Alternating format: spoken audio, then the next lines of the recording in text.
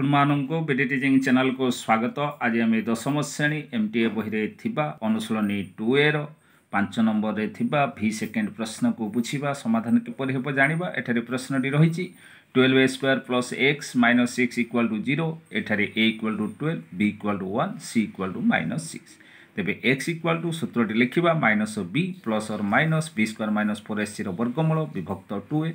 मूल्य बसाइबा equal to -b एठारे -1 plus और माइनस b² 1² -4 इंटू a है 12 इंटू c है -6 तार वर्गमूल विभक्त 2 गुणन a है 12 इक्वल टू -1 प्लस और माइनस 1² है 1 तापर -4 गुणन 12 गुणन -6 गुणन कर पाइबा प्लस 288 तार वर्गमूल विभक्त 2 रे 12 गुणले 24 शेष मान -1 प्लस और माइनस 288 रे 1 जोग कले 289 रे वर्गमूल विभक्त 2 रे 12 गुणले 24 तो इक्वल टू -1 प्लस और माइनस 289 रे वर्गमूल 17 विभक्त 24।